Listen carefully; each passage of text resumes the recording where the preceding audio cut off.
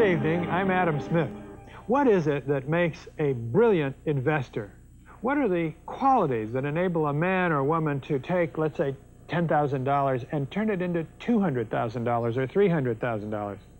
Tonight we're going to be talking with three of the greatest investors of a generation. At least two of them are legendary. They have very different personalities, different lifestyles, different investment philosophies, but what they have in common is their enormous success. Success measured not only in the millions of dollars, but in the respect of their peers.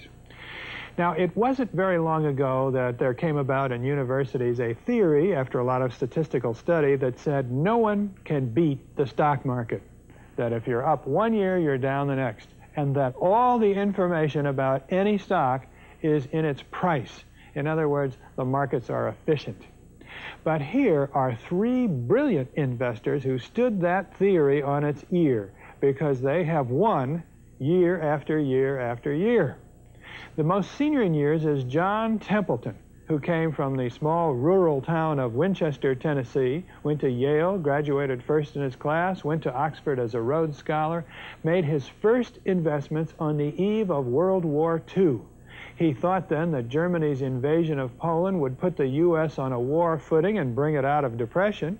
So he called a broker and bought $100 worth of every stock selling for $1 a share or less, all on $10,000 of borrowed money. 4 years later, he sold them for $40,000, and he has been a bargain hunter ever since. His mutual funds all carry his name, Templeton, in their titles. The oldest of them is now 31 years old. Today, John Templeton runs his funds from the Bahamas, where he's built a home reminiscent of the antebellum mansions of his boyhood Tennessee. Mostly died out. It's very pleasant here in the Bahamas, but how can you run a couple of $1 billion worth of investments from a surrounding like this? Don't you have to be on Wall Street? We did move here because it is so very pleasant. But we now have found that in the 22 years we've lived here, the performance of our mutual funds is better than in the 25 years we were managing them from Radio City in New York. Well, how do you account for this? I mean, you could work at Radio City and do things differently. Yes, we tried to, but we go to the same meetings as the other security analysts, and the people who speak are so sensible that we can't help being influenced. It's much easier to be odd when you're 1,000 miles away. Trying to be odd, going against the herd, has been a Templeton trademark as he searches for bargains that others have overlooked. How do you know? You've always said that you should sell when the herd is happiest and buy when it's gloomy.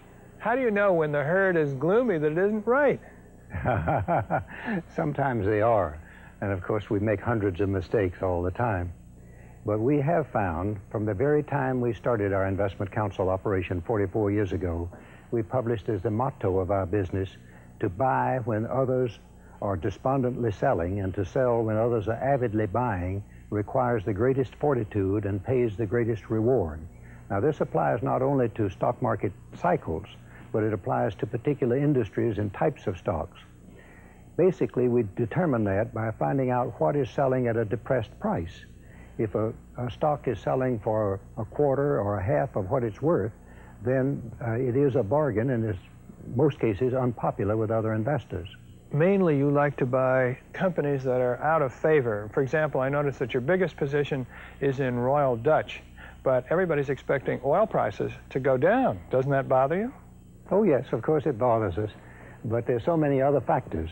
We do own a very large amount. In fact, I think Royal Dutch Petroleum is the largest holding in our mutual funds, because at the present price, it's selling for only 4 times what we think it will earn this year. And we estimate that in the long run, it will earn more. And it's selling for less than half what it could liquidate for, and only about 3 times its present annual cash flow, and pays a good dividend. So for many, many reasons, it looks like the best bargain in the energy industry. It's very widely expected that there will be a decrease in the price of oil, and if the low point for share prices is when the most investors are expecting bad news, not after the bad news comes out. Now, it is possible that it might get lower, but we are long-range investors. Our average holding period is 6 years. 6 years. So in the long run, it'll be worth much more. Your global fund looks all over the world for investments, and I noticed that a couple of years ago you were heavily into Japan, and now you've brought all that money practically back to the United States. Isn't that true? Is that a temporary phenomenon? Yes, that is temporary. We are worldwide bargain hunters.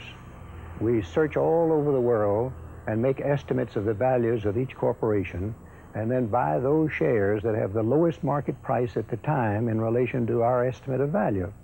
And at one time, that was in Japan. In that one nation alone, we had over 50% of our total investments because we were buying the very finest companies at 3 times earnings, some at 2 times earnings. But now, instead of 50% in Japan, we're less than 3% in Japan because meanwhile, the prices there have gone up.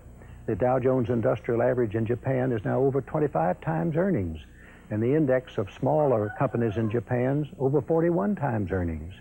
So that now there are very difficult and very few bargains to be found there, and more bargains to be found in America and other nations. Well, if you're looking around the world, what country or countries would you pick as the best shot? We never approach it that way. Almost all security analysts ask themselves which nation and which industry before they make a selection. If no one were doing it, that would be a good method. But since the best results are obtained in those areas where other security analysts are not working, we just say we will buy the best bargain we can find, then later find out what nation it's in. Now, approaching it from that end, we have found an unusually large amount of bargains recently in the United States, also in Canada, and in Australia, and in the Netherlands. John, 3 years ago, you said that you could see the Dow Jones at 3,000 within 5 years, which was almost a triple and certainly a double. You have 2 years left on that prediction. Do you hold by it? We keep changing. What I said, and we do not ordinarily make predictions, but I said that the chances were as good as even that would happen. And I'm saying today that the chances are as good as even that the Dow Jones someday might be above 3,000 before the next presidential election 3.5 years from now. We base that on a long list of reasons, partly based on value and partly based on cash available. How do you feel personally about the current takeover mania? It's an illustration that share prices are among the best bargains in the world. This takeover mania proves the fact that corporations on the stock exchange are selling for much less than they're really worth. Also, the same thing is proven by the fact that more corporations than ever are buying in their own shares. So that it's a further evidence that values are unusually low now. Academicians have a theory that no one can beat the market consistently, that the markets are efficient, that all the news is already in the price. And yet there are a handful of great investors who have single-handedly disproved that theory by consistently beating the market over a period of many years, and you're one of them. How would you distinguish yourself, say, from Philip Fisher or Warren Buffett? Probably in the fact that I look worldwide more than the others do and search in a wider variety of areas. Probably because I'm willing to make estimates of earning power further into the future than others are, and certainly because I rely on prayer in everything we do. We open all of our directors' meetings with prayer. We pray about every decision we make, and in the long run, that means you will still make hundreds of mistakes, but less mistakes than otherwise. Did they ask you whether you prayed for stocks to go up? Well, yes. That would not work, of course. If we prayed for something we bought to go up, it would be ridiculous. So instead of that, I think we would try to follow Solomon, who prayed for wisdom.